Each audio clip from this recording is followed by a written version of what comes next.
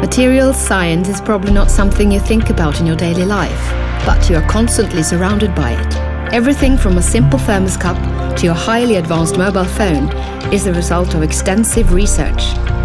It's chemistry, it's mathematics, and it is physics.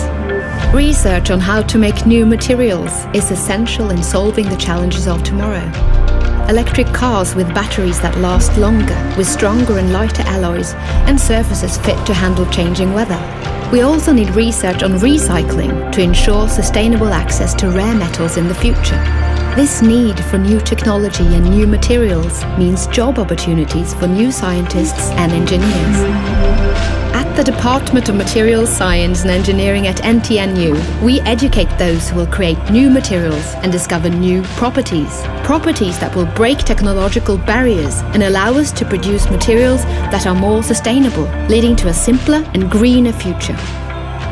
So what exactly is materials science? It's everything that surrounds us.